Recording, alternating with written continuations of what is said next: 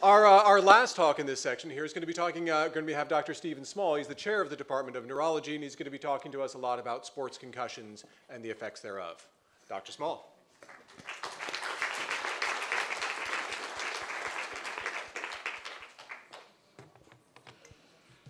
Thanks, Craig. Thanks, everybody, for coming. It's really terrific. So I'm going to end the session now for the next 20, 30 minutes or so talking about sports concussion. I'll try to be upbeat about it at the same time as give you some a little bit of realities here. Oh,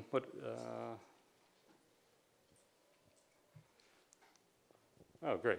So the first thing we'll do is take a true-false test. I don't know if everybody should just scream out what they think the answer is or raise their hands or whatever, but let's start with number one here. A concussion is an injury caused by physical trauma. How many yeses? How many no's? Okay, we're good. That's true.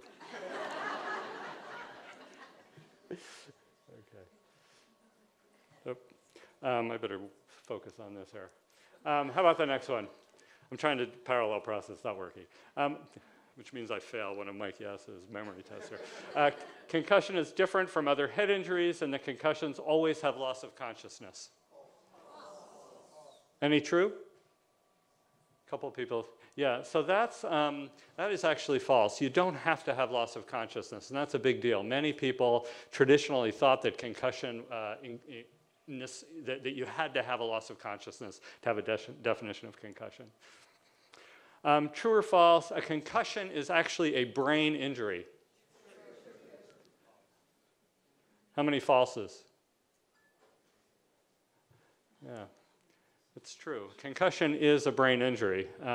Hopefully it's not a permanent brain injury, but it is a brain injury, okay? Concussions occur primarily in football and rarely in other sports.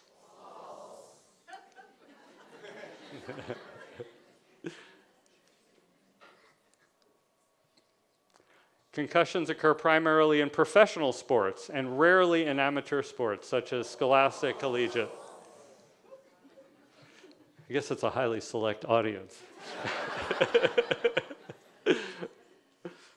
Okay, I think this might be the last one, but I'm not sure here.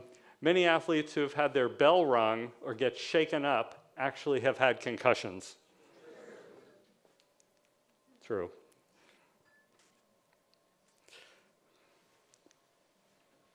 If an athlete has a concussion in a game but has no loss of consciousness, he or she can return to the game once they feel okay. False. So one of the things I want to point out related to this, you guys obviously, you got about 99% in this test, which is more than I had about 6 months ago when Jim Hicks got me interested in this topic. I didn't even know these answers 6 months ago. But this is something that's very important, I think. Are any of you sports trainers or physical therapists or things like that? So many times if you ask someone, did you have a concussion? The answer will be no, I didn't have a concussion. In fact, we did a survey. I'll tell you a little about our survey later. Jim Hicks and I did a survey of water polo players, past, present water polo players. And some of them answered, yes, I've had concussion playing water polo.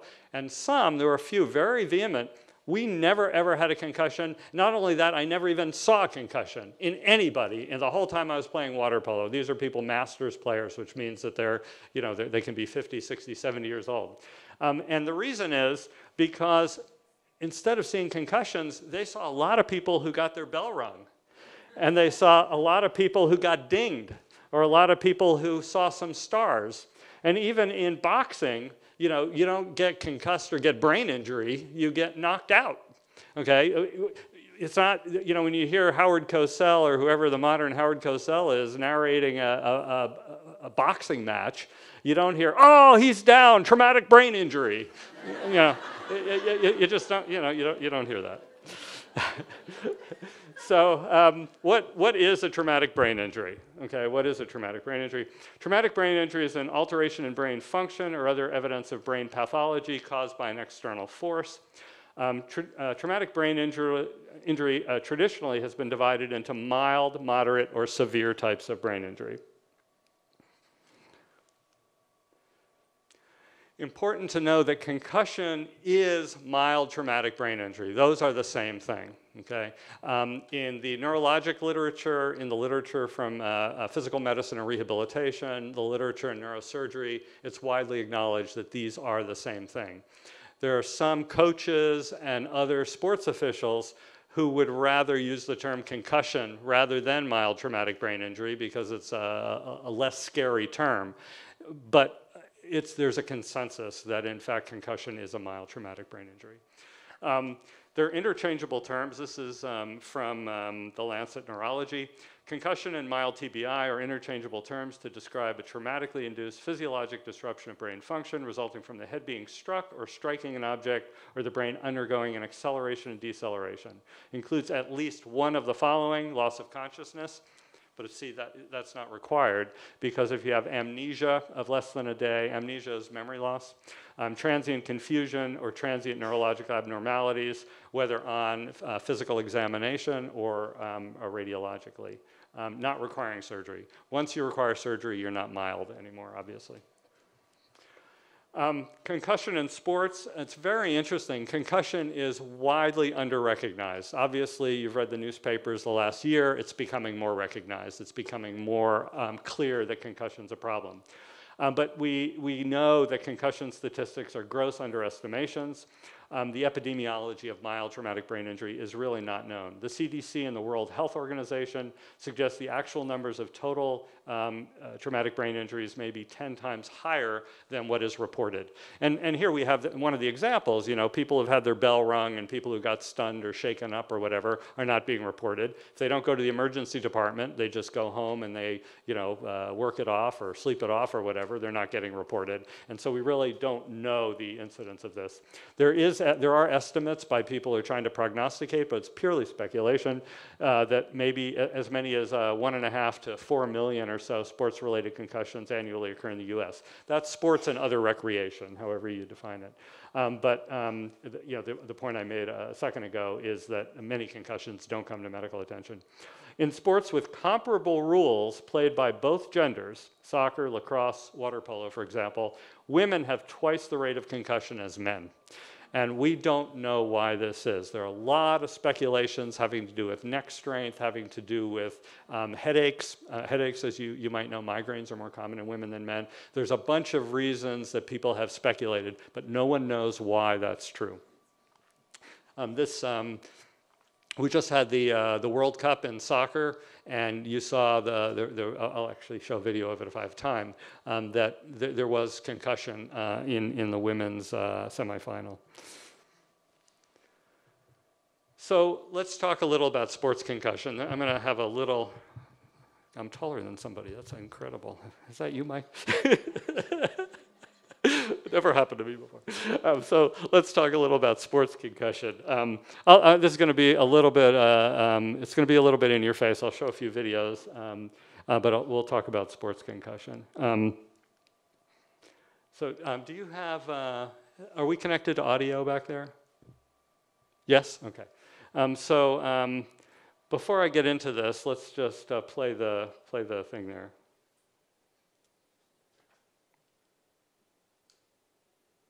No, not that one, the sound, yeah. No, I didn't want to do that. I wanted to play the sound. Okay, play the sound. Because I want to be upbeat before I'm downbeat. This is the upbeat part. We're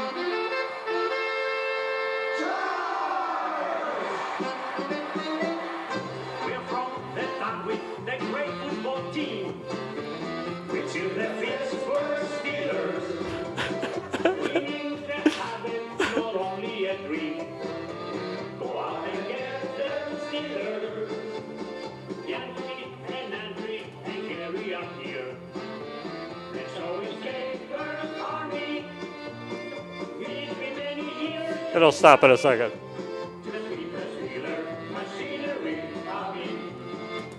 So, Steeler fans?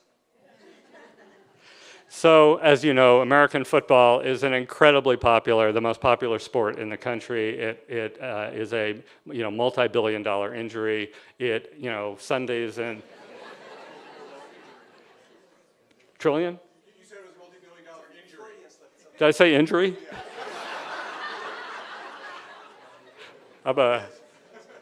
I study language disorders, and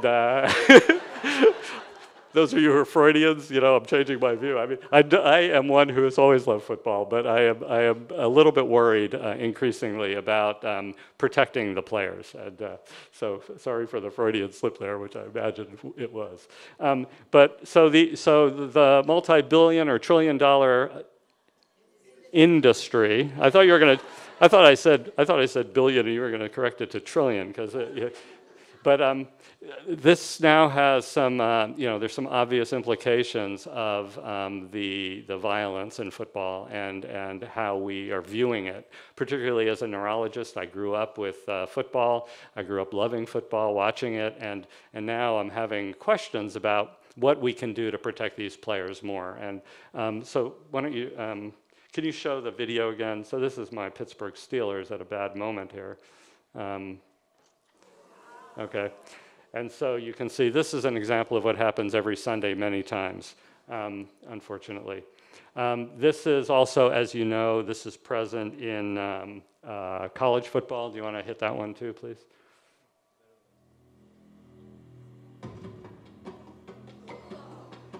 Okay. This is such a big deal. This is not a new big deal. So this big deal has been present for a while. In 1905, President Teddy Roosevelt brought together the coaches of the major sports teams, major football teams of that time.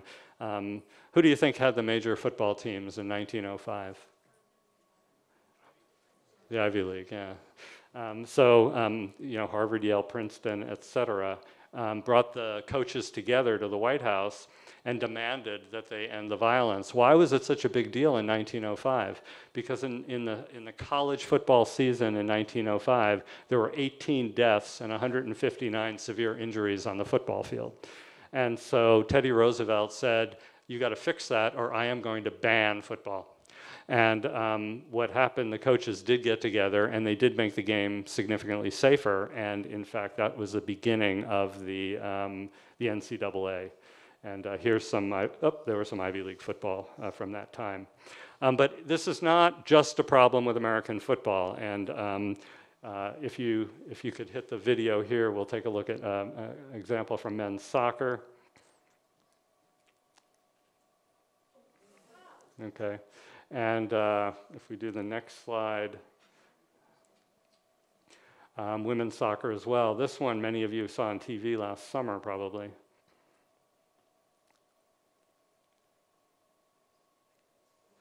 So there was a contact by a ball in the head, but also then the two heads. And so that was on TV. That was internationally broadcast all over the world to probably billions of people. And as I mentioned, women's soccer has a higher risk of concussion than men's soccer. So what are the rates of concussion in sports? This is from the NCAA, so this is collegiate numbers. And the rate of concussion in sports, you can imagine what they are: wrestling, football, ice hockey, field hockey, soccer. And look at, again, where women's soccer is versus men's soccer.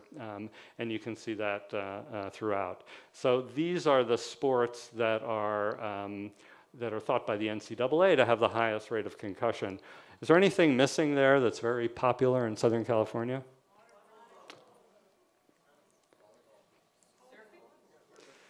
So this is what, we'll get into the answer to that in 1 second. I thought it was this slide, but it's the next slide. It looks to the NCAA like these are the most particularly susceptible sports to concussion. And the question is, are there other sports and recreational activities that are involved? So this is a personal story because I'll show you on the next slide the whole story, but this is a friend of mine who lives in Michigan whose son does play water polo. So this is going to be, is there a pointer here? Yeah. So yeah, take a look right around here, okay?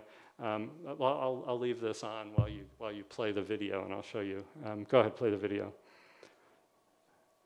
This is a high school water polo match, and is the video. Can you keep it going, or we got a problem? Keep it going. We got a problem. Okay, did you see that? You can. You want to bring it back and show that one more time. Yeah, just the middle somewhere. Yeah. Okay, that's fine. So keep an eye over here. When I push this, does it stop? Is that what's happening? No? Can you push it again, make it go? I won't touch this.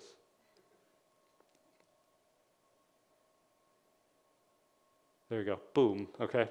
So, yeah, this is very common, and this is the story. This is the story. The story is, this is from a friend of mine who works at the University of Michigan. He's actually an imaging scientist. And this is what, his name's Doug. My son tries to put up his hand to block the shot on goal, but can't get his hand over to protect his head. He appears mostly okay immediately afterwards. He plays until the next stoppage of the game, about 2 minutes, when the coach pulls him out and doesn't let him go back into the game. He starts getting a headache, and after the game, his mom calls me. I'm at a conference, and shortly thereafter, I call you in the middle of the night in Europe. He misses 2 days of school with a headache, sees the neurologist on the second day, and starts protocol. He struggles with schoolwork for most of the next week. He gets clearance to resume full contact practices and to playing games on the 13th day. Seems okay in school at about the same time. So this is an extremely common story that happens probably hundreds of times a day in Orange County, not from water polo exclusively, but from all concussion. And this is a friend of mine who knows I'm a neurologist and called me and said, what do I do? And I got him in touch with a sports medicine physician because his son did not get cleared up immediately. He wasn't all better the next day. It took a couple of weeks. And so we'll talk about that for a second here. So this is what the NCAA says are the impact expectations by sport. And you can see that they list soccer and football and so forth, lacrosse in the top category. They do list water polo as a contact sport, but I don't think they realize the degree of collision and the degree of contact that actually occurs in water polo, and then others that have limited contact. Signs and symptoms of concussion, many of you know these. The biggies are headache, nausea, balance problems, dizziness, things like that. Feeling foggy, having memory problems. And there's also a whole emotional side, irritability, and other sorts of cognitive factors that people have, as well as sleep disturbances. A big problem is when the concussion does not resolve all by itself within a few weeks. Now, sometimes, most concussions will get better, the symptoms will get better within a few weeks, but sometimes they don't. And when they don't, then specialized care is usually helpful because the specialists know how to take care of the long-term manifestations. And many times you can get rid of these post-concussive symptoms, but sometimes it will take months and months and months to get rid of them. Concussion symptoms usually resolve within a month. Sometimes they can be persistent. There is an overlap. I just heard a talk by a psychiatrist who talked about post-traumatic stress disorder and some of the emotional and cognitive issues that are involved in post-traumatic stress disorder overlap with the post-concussive disorder. Careful management of activities, careful management of return to work or school, return to learning, which doesn't have to happen at the same time as a return to school. You have, people can go back to school, children can go back to school, but not be demanded to take tests, not be demanded to participate in these sorts of evaluative activities, and symptoms by sports medicine specialists. Chronic traumatic encephalopathy, I have to mention it, it is not very common. There are 63 reported cases in the world literature of chronic traumatic encephalopathy. Now, you've heard a lot about it. This is what a couple of the football players have been diagnosed with after autopsy. The most famous one from our region is Junior Seau, who played for the San Diego Chargers. And Chronic traumatic encephalopathy is a serious brain disease. On pathologic evaluation, it looks something like Alzheimer's disease, although there are differences. And these people, as you know from the case of Junior Seau, if you're reading the papers, Junior Seau took his own life. And he took his own life probably because of damage to the frontal cortex of his brain, the frontal part of his brain that is mediating some of his moods. And but the important thing is that CTE is quite rare still, and there are ways to prevent it from happening. The people so far who have been diagnosed with chronic traumatic encephalopathy are people like Junior Seau, who had concussion after concussion after concussion after concussion, and having multiple concussions is a risk. Multiple concussions, particularly within a short time, is a particular risk for having long-term problems, not necessarily this severe long-term problem, but having long-term problems. Doesn't happen commonly, it's important to know. Biology suggests that a second TBI shortly after an initial TBI can lead to more serious and persistent injury. A third traumatic brain injury in the same time period, it has very, very severe metabolic consequences, having 3 TBIs within a short succession. Multiple, well, I say that here. New regulations at the professional, college, and scholastic levels should have a major preventive impact. So people are worried about this, people are working on this.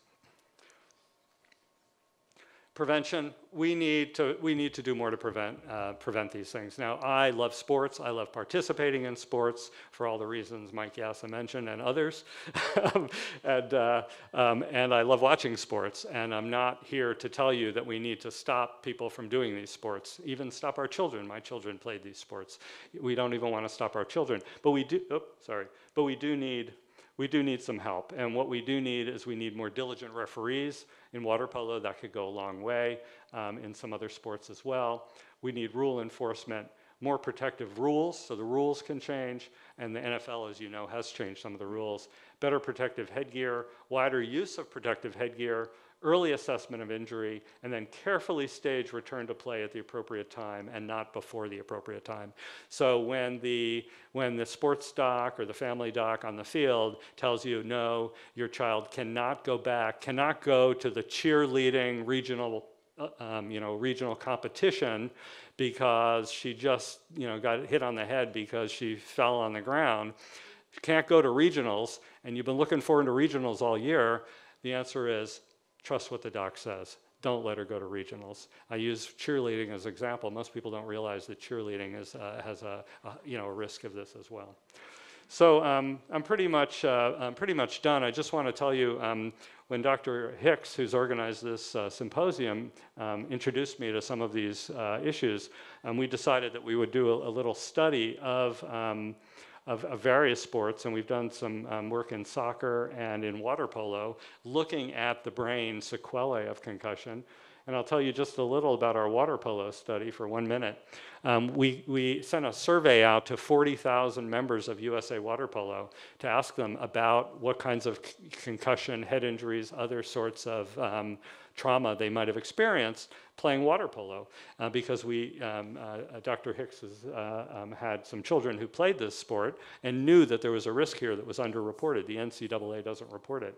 And so we got a lot of responses. We got about 1,500 of them were completed responses.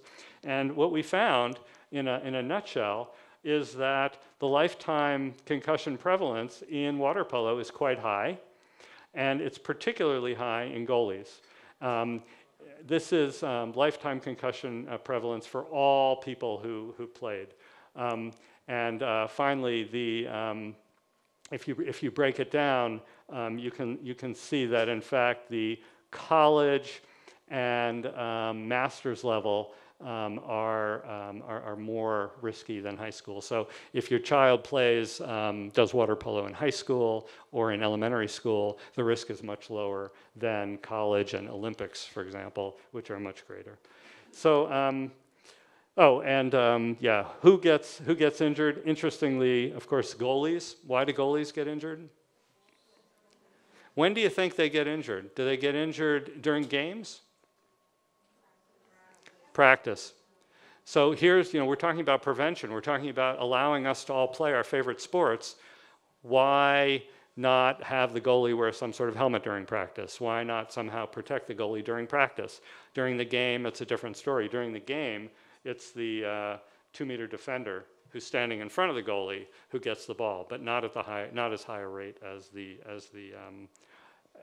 goalie. So that's all I have to say. Take-home messages: a concussion is a mild traumatic brain injury. Loss of consciousness is not needed for diagnosis. I thought you wouldn't know that, but you already did. Concussions in sports recreation are highly prevalent, and certain sports are known to have risk, but in fact there are other sports that have risks as well. I mentioned cheerleading, for example. And prevention of concussion and long-term effects are absolutely key. Head protection, vigilant refereeing, and rule changes in the immediate term, long-term, give it time, gradual return to sports, school, and work. And that's all. I'm happy to take a couple of questions.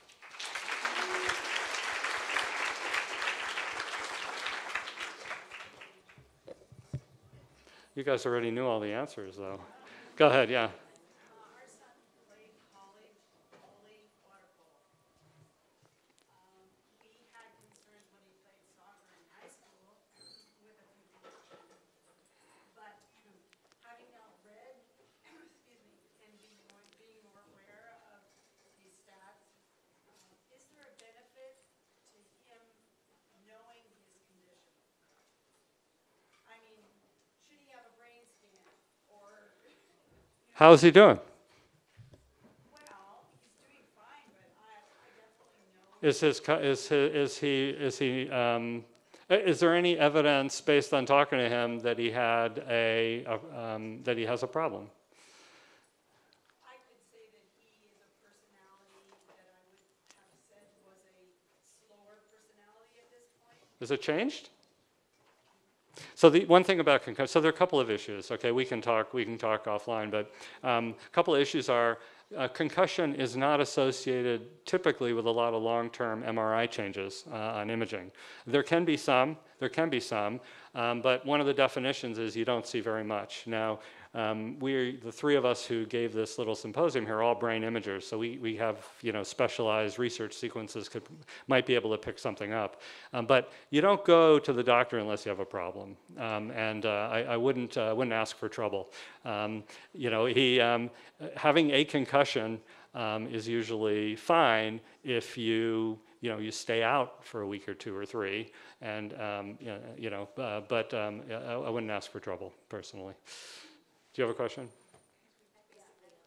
Same question, okay. The question is, X Games have now been, I don't see where you are. Who's talking?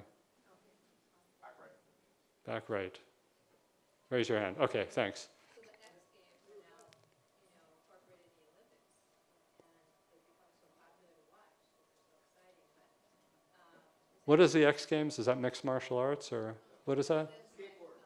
Oh, skateboard, okay, yeah, okay. Skateboarding, snowboarding, Yeah. BMX, Yeah. that kind of stuff. Is anybody looking at that, or you I don't know if anybody's looking at that. I don't know. Jim Hicks might know. I don't know. I don't know if anyone's looking at that. But these are all comparable sorts of acceleration, deceleration injuries, impact injuries, and I know those guys wear helmets, which is a good thing.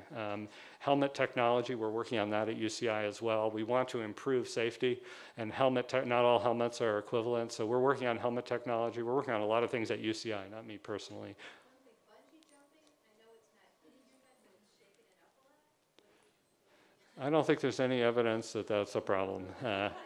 No, but she's pointing out a very important point, which is in children, there's some parents who, when they're misbehaving, will shake their children, and that is a life-threatening process. I don't think recreational bungee jumping is comparable to that.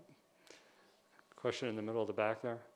Yeah, I coach high school, and the National Association for High Schools have an exam now where most of the incoming 9th graders and 10th graders, they have to take like an exam to kind of have a base for their concussion. Is this impact?